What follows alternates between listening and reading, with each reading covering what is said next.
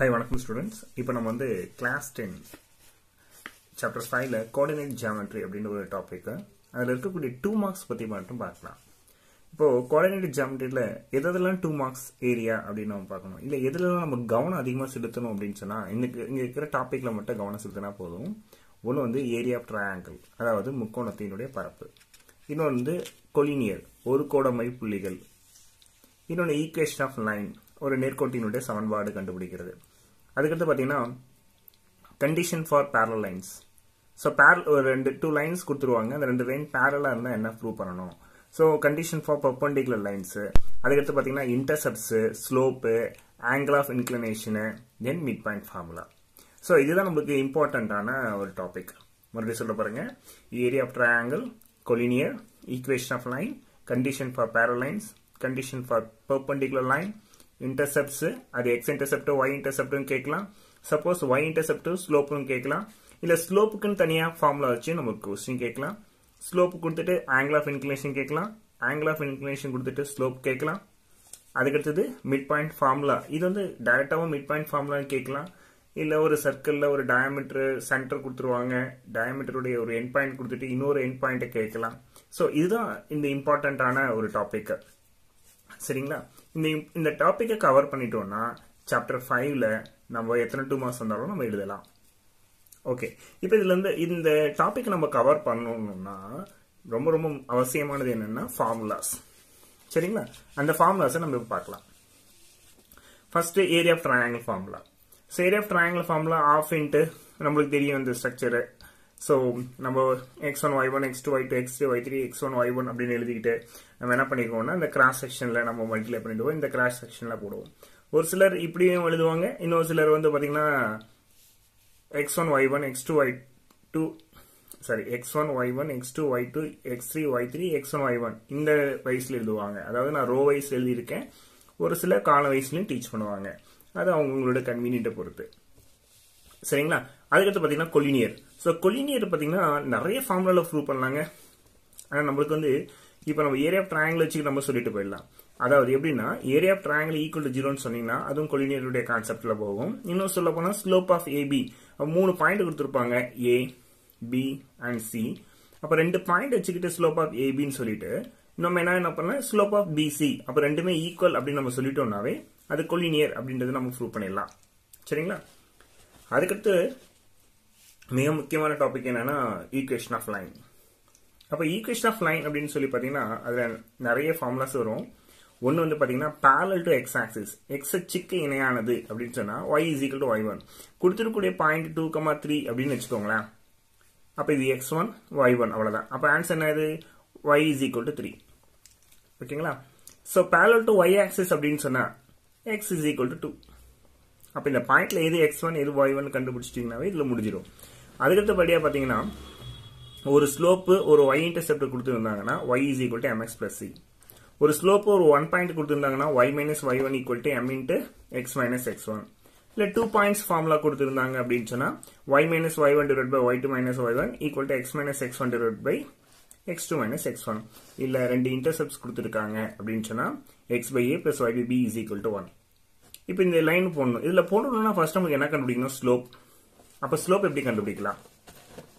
அப்ப ஸ்லோப் எப்படி கண்டுபிடிக்கலாம்னா m is equal to tan theta. So angle of inclination கொடுத்திருந்தாங்கன்னா m is equal to tan theta அப்படின்னு கொடுத்துருவோம். m is equal to என்னன்னா y2 minus y1 divided by x2 minus x1. m is equal to minus a by b if ax plus by plus c equal to 0. ஒரு line equation கொடுத்திருந்தாங்கன்னா நம்ம எப்படி எழுதலாம்னா coefficient of x divided by coefficient of y அப்படின்றத நம்ம எழுதிக்கலாம். So இங்க minus A by B அப்படின்றத இங்க கொண்டு வந்துட்டேன். அதுக்கடுத்த டாபிக் என்ன அப்படின்னு சொல்லி பார்த்தீங்கன்னா parallel, perpendicular அப்படின்ற ஒரு கான்செப்ட். சரிங்களா? இப்போ parallelக்கு வருவோம். எனக்கு 2 லைன் ஈக்குவேஷன் எடுத்துப்போம். இது வந்து லைன் 1, இது வந்து லைன் 2. சரிங்களா?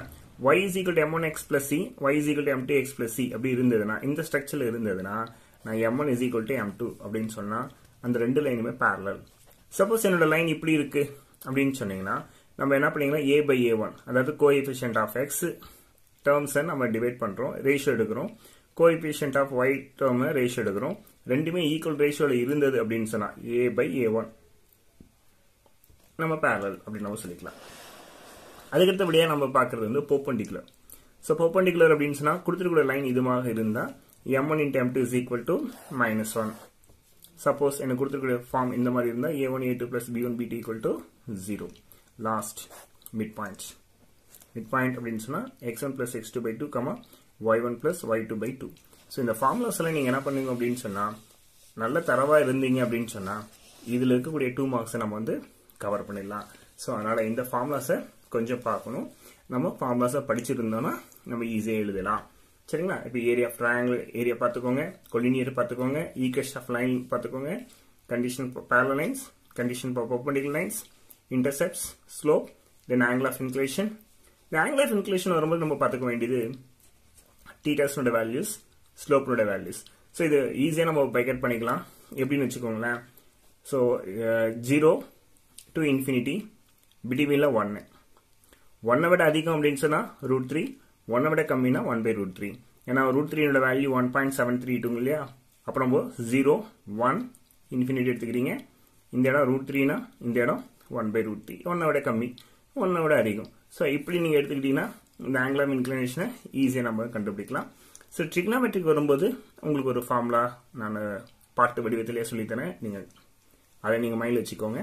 ஸோ இப்போதைக்கு இந்த செக்மெண்ட்டை நம்ம பார்த்துட்டோம் அப்படின்னு சொன்னால் சாப்டர் 2ல் இருக்கக்கூடிய 2 மார்க்ஸை நம்ம கவர் பண்ணிடலாம். சரிங்களா? இப்போ இதில் இருக்கக்கூடிய இம்பார்ட்டண்ட்டான கொஸ்டின்ஸ் எல்லாம் என்ன அப்படின்றத பார்க்க போகிறோம்.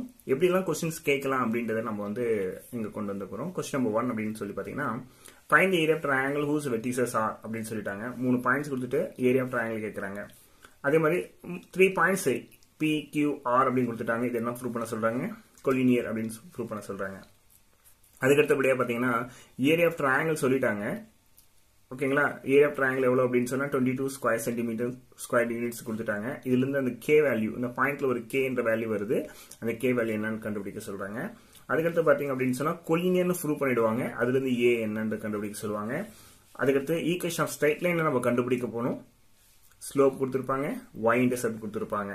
சரிங்களா? அதுக்கடுத்தது ஸ்லோப் ஒய் இன்டர்செப்டை கண்டுபிடிக்கணும். நம்மளுக்கு ஒரு லைன் ஈக்குவேஷன் கொடுத்துருப்பாங்க.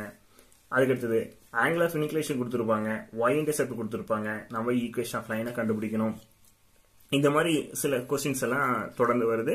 ஸோ இது நம்ம அப்படியே வீடியோவை பார்க்கலாம். இப்போ டைரெக்டாக நம்ம சம்முக்கு போவோம் வாங்க. இப்போ நம்ம சாப்டர் 5ல் இருக்கக்கூடிய இம்பார்ட்டன்ட் 2 மார்க்ஸில் பார்க்குறோம். ஸோ ஃபர்ஸ்ட் வந்து என்னன்னா find the area of the triangle whose vertices R கொடுத்துட்டாங்க.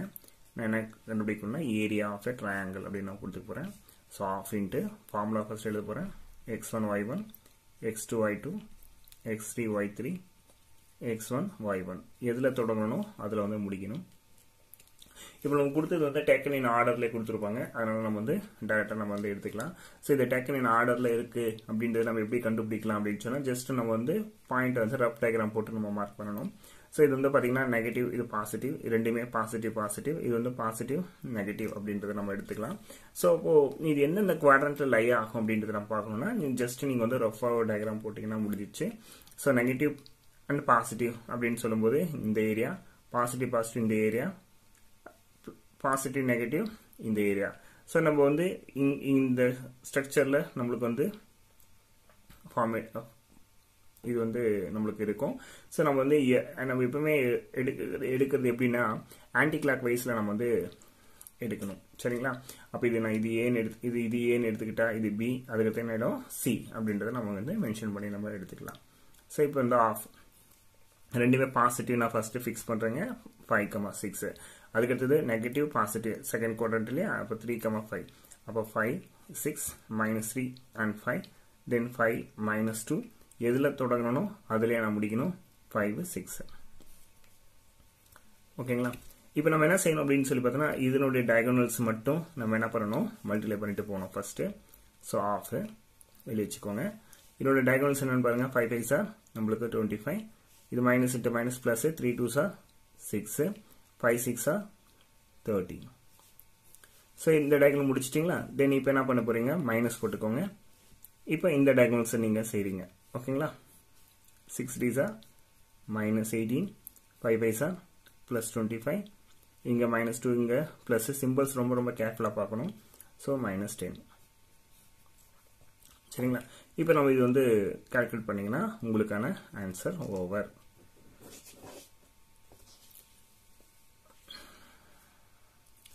+25 + 6 31, 31 + 13 61. இங்க 25ல 10 போச்சுன்னா 15. அப்போ இங்க -3. ஸோ -3 நம்மளுக்கு வந்து +3 அப்படி நம்மளுக்கு வரும். ஸோ உங்களுக்கு ஆஃப் இன்ட்டு என்னென்னலாம் 64. இதை கேன்சல் பண்ணிங்கன்னா உங்களுக்கு வந்து 32. ஸோ அப்போ உங்களுக்கான ஏரியா அப்படின்னு பார்த்தீங்கன்னா 32 ஸ்கொயர் யூனிட்ஸ். இதுதான் நம்மளுக்கு தேவையான ஃபர்ஸ்ட் கொஸ்டின்.